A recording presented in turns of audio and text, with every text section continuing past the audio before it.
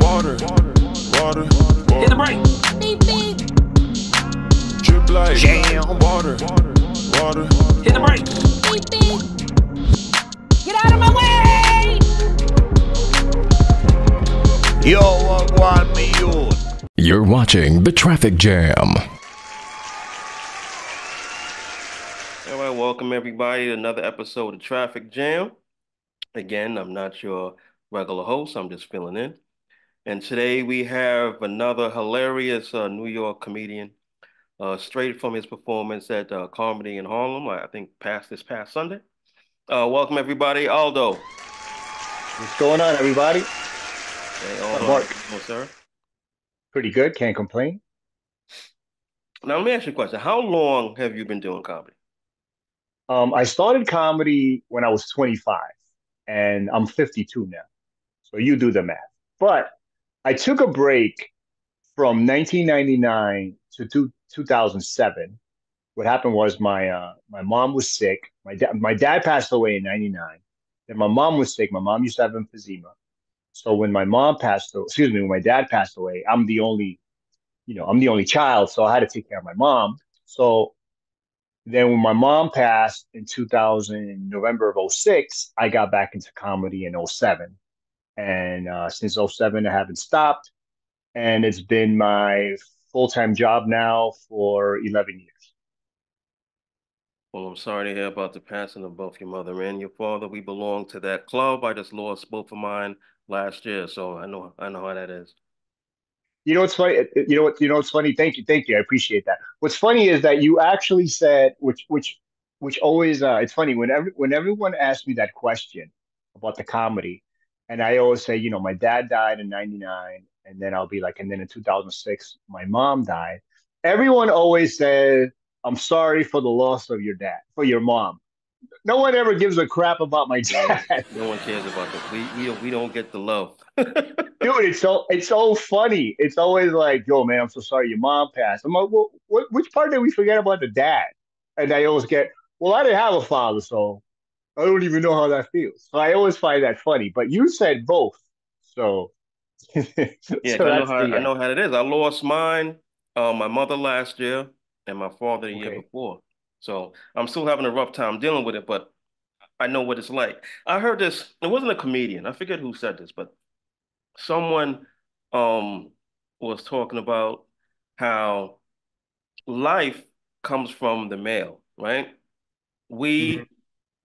We we fertilize the egg and the woman carries it to term, right? So in a sense, they're carrying the baby for the male.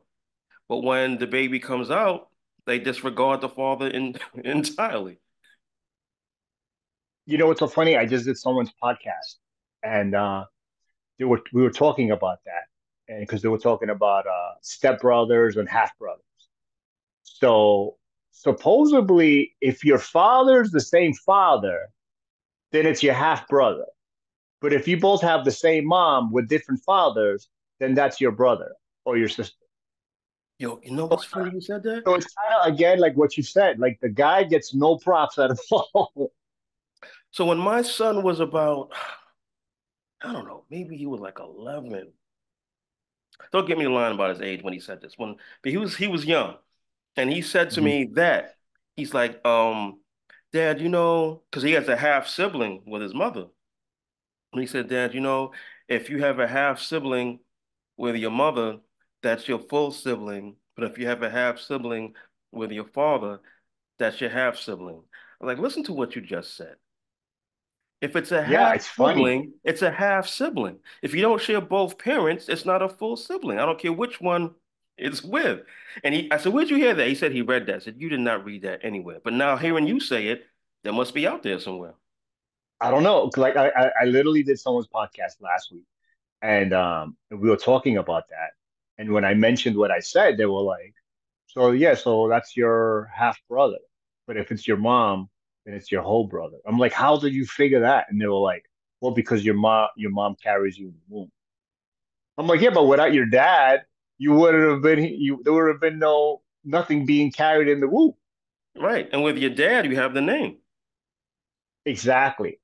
Well, that's another thing that was so funny. That's another thing that I just someone told me the other day was whatever nationality your dad is, that's what overpowers what you Right, are right.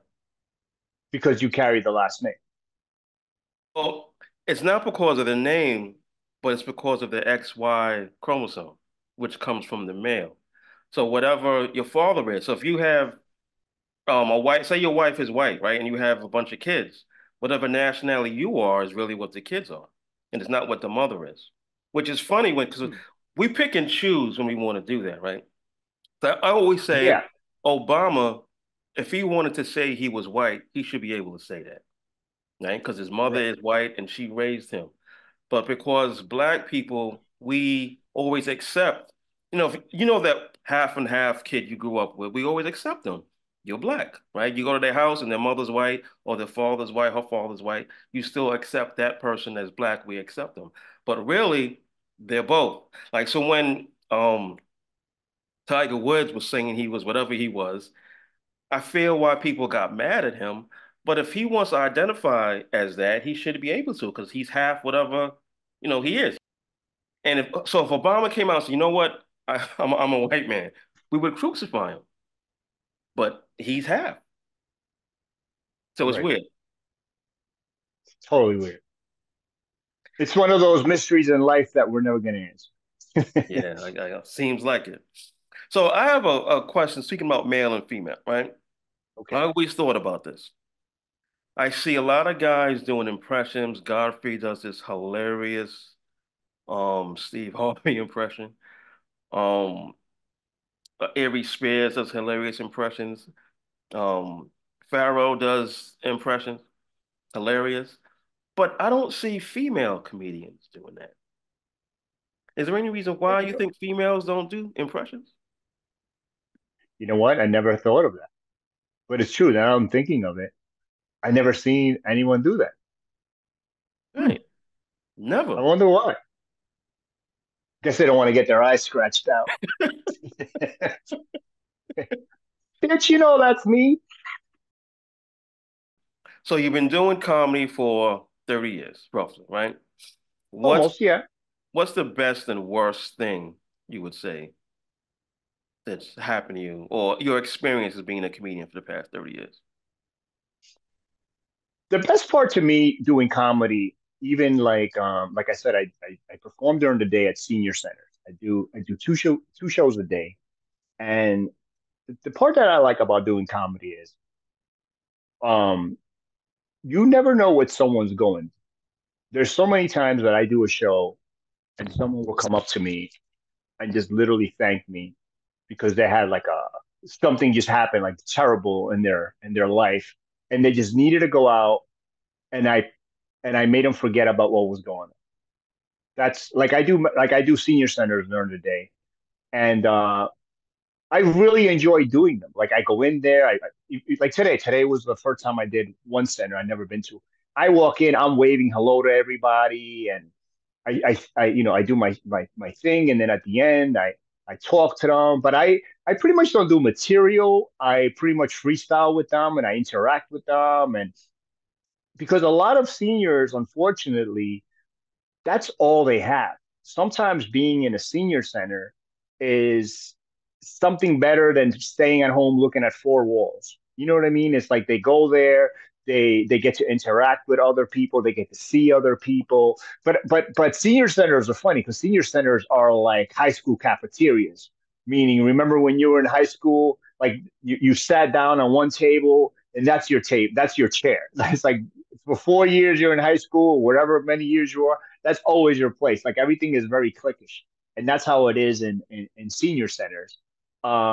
So to me, just putting a smile in someone's face and making someone's day, that's for me is what I enjoy about doing comedy.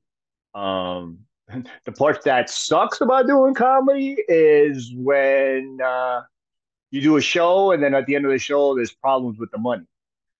You know what I mean? With talking about, oh, we didn't get that many people, or this, they will make an excuse, and that's the part. That's the only part I think That to me, my experiences is that. Okay. And that last one, we're getting ready to do our first comedy special in May. So I hope I don't have that issue. Yeah, that's why when I put like as you see, I produce shows also, and one of the rules I always do is when I produce shows, I always tell the promoter or the venue I need to get paid before the show starts, and that's just to what I like to do is after each comedian gets off stage, I just like to pay them because you're welcome to stay, hang out, but if you want to leave, you can leave. You got paid already, and if the show's canceled I need half the bread. You know what I mean? I need half the money to pay myself, but it's mostly for me. It's more about paying the comedians than me because it could be you could be the promoter, but if I'm the one that booked the show and I'm hosting the show, that's my show. So I always like to keep a clean slate and a good name behind my name. So I always try to do the right thing for everybody. Not everyone does that. They'll call you, hey man, the show's canceled today. The show's supposed to be at 6. It's 5:10. you know, but I'm not like that. When something gets canceled, I let you know. I'd be like, yo, I'm a cash app you half the bread because it's like, it's just good karma. Right, right. All right. I want to play a little game. We do a little game I call One Got to Go. Right? So I'm gonna name two people. Are you gonna tell me the lineup for your May show, and I'll tell you who got to go, and you can book me? that one No. got to go. So no, I'm not gonna do that. But I'm gonna That would name be two funny. people or two things, right? Okay. And you're gonna pick the one you want, and the one you don't want got to go. So let's say I say Pepsi or Coke, and you want Okay. Coke, Pepsi got to go. And you have to say Pepsi got to go. Okay, I get it. All I right? understand. You ready? Let's do it. All right. Beyonce or Janet Jackson? Oh, that's a big throw. Um, because you know what I mean? Because you're talking about something that's like Beyonce's like popping now, and Janet Jackson. I love Janet Jackson. I used to buy the records and everything, but you know what I mean? It's like which one got to go? Ugh, I know y'all get. I don't know. This is man. It's like I don't want people to hate me. Be like, what you mean she got to go? um, I'm gonna. You know what? I'm gonna keep Beyonce, All right, so if you keep Beyonce, what's that mean? and then Janet Jackson got it. What's so funny? I don't know. I don't know if my wife's on the phone in the back, but I hear no. What happened? Wow, my wife's in the back screaming, "No, get rid of Beyonce." Wow. So well, if you want to eat or sleep safe, you got to do that. No, it's okay because I already cooked dinner, so. um, damn, I don't know, bro. Hmm. I don't care. I don't care what she said. I'm gonna go with. I'm gonna keep Beyonce, And that means, and then Janet Jackson got it.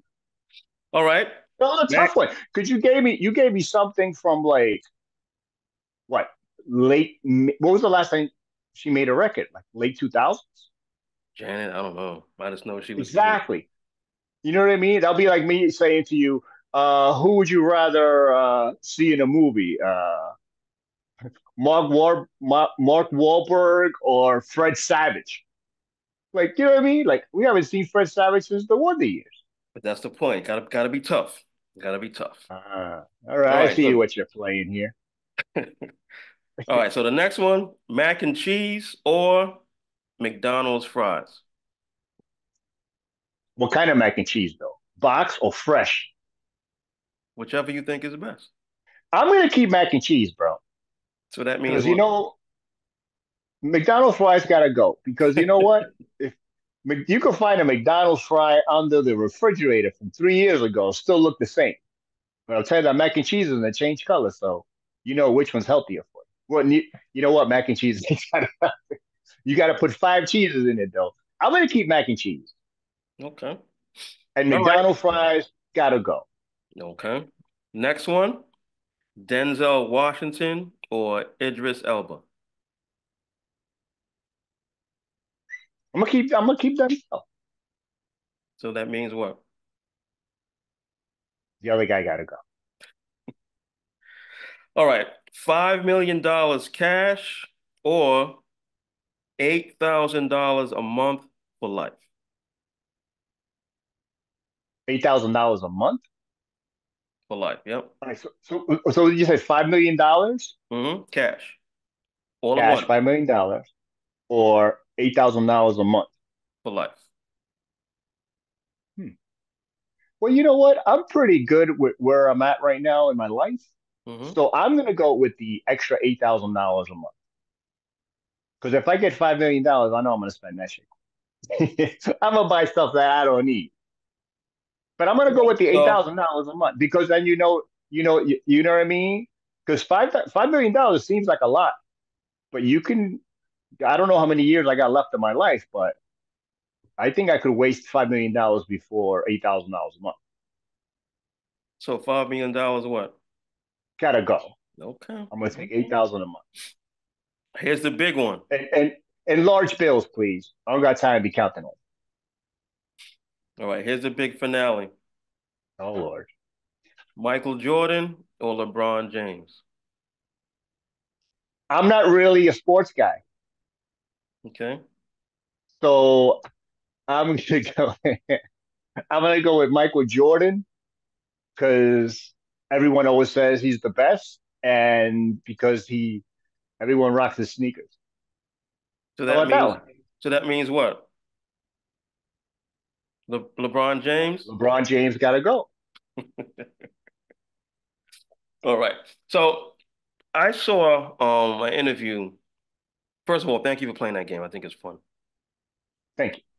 I saw an interview with Ice Cube one time. I don't remember who he was interviewing with, what podcast, I don't remember, but I remember this question. Um, he said there was a class that he did not want to take when he was in high school or he was a teenager. He did not want to take this class. He tried to get out of taking the class, but he ended up having to take the class. He hated it, didn't want to do it. But while in that class, he met this kid, and this kid asked him, "Have you ever wrote a rhyme?" And he was like, "No." So you know what? All right, let's write. I'll write a rhyme, and you write a rhyme, and let's see who has the best rhyme. And that's when Ice Cube wrote his first rhyme, and he hasn't stopped since. So if he didn't take that class, we probably want to have Ice Cube, no Friday, no NWA. And that So was the that's the class point, poetry. right? So that's the point in his life that was the turning point. That's what turned him into Right. Ice Cube. Do you have that for yourself? That there's something that happened that made you go into comedy, or you would be working at UPS now instead? Well, the way I got into comedy was I used to work at a shoe store on in the Village, New York City. 8th Street used to be the shoe district back in the day. So I used to work in a store there, and a comedian came in. I'm gonna tell you how I got into comedy. This comedian came in selling tickets to his one man show. And I always liked comedy. And I remember I asked him how long you've been doing comedy. He told me 13 years. And I said, what's your name? He told me his name. I was like, dude, you must suck because I never heard of it. True story. Um, and the way I got into comedy was a year passed. Now I'm managing the same store. And the guy remembers my name, Aldo, right? And I'm outside Windexing. I'm managing the store. I'm Windexing my window. And he's like, "What you been up to?" I was like, "Not too good. You know, things are rough right now. I'm homeless. I'm washing windows." He's like, "I'm so sorry to hear that." And I'm like, "Asshole, it's the same store. I'm the manager." So he put me on stage the next day, and from that day, that was it. I never did an open mic. I never did a bringer show. It was just off the head. I was just talking about how I met this guy. I was making fun of the comedy show. I mean, excuse me, the comedy club. So I always sold shoes my whole life. So till my last job, which I said I haven't had a job in 11 years, I was still selling shoes. I was working on Fifth Avenue. I worked on Fifth Avenue for almost 20 years. You know what I mean? So I made really good money because it was high end fashion.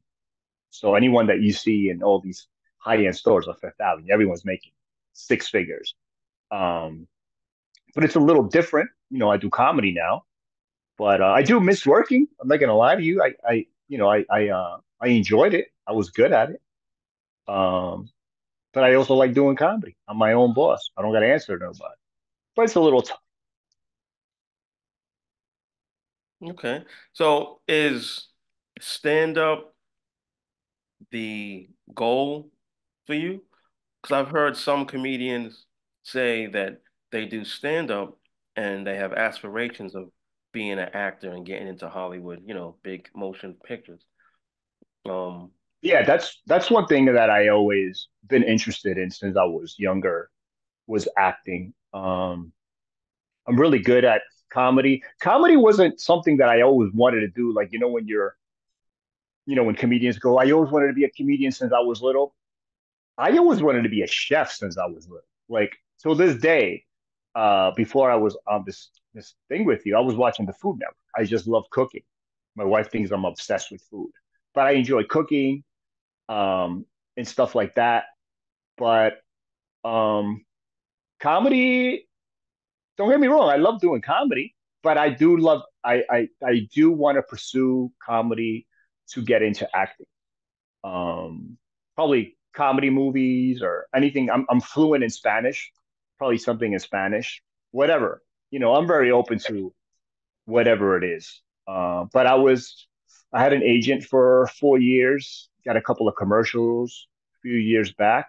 But yeah, that's my goal. I would love to have like my own sitcom.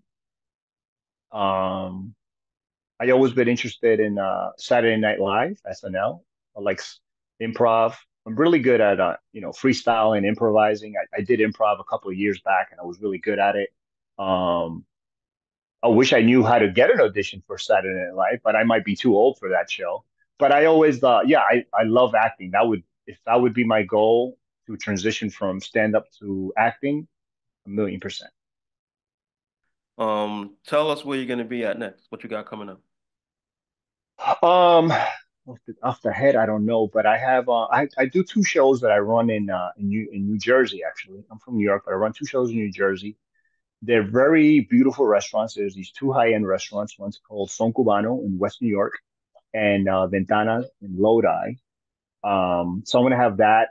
You could just follow my social media. My website's down right now, but my Instagram is Aldo Laugh, as I wrote it here somewhere. ALDOLAUGH. I always post the shows.